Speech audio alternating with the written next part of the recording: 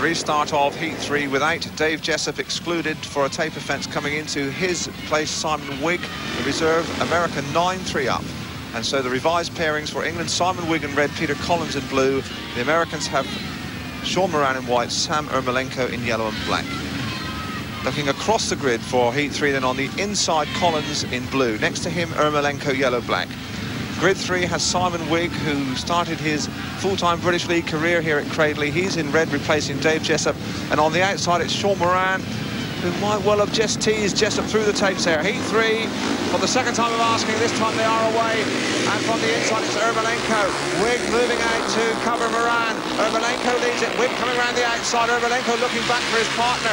It is Ermolenko in front. Now Wigg in third place. It is Collins, and this is a tight one as Wigg swings around the outside and gets past. As they roar into lap number 2, Moran really got squeezed out at the first corner. He's coming through inside Collins for third place. Really is tightening all up. In front though, Wigg, second place Ermolenko. Third place, a rare battle going on between Collins and Sean Moran on the inside.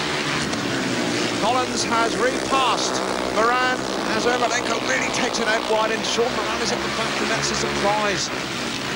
Encouraging form by Wigg, riding with a couple of patched up broken ribs. Doesn't seem to have slowed him down much. He leads it. Second place Ermolenko. Third place is Collins, and Moran, who really did take a bit of an elbow at the first corner, has not made up the ground, and that is a surprise in the American camp. But Wigg is giving England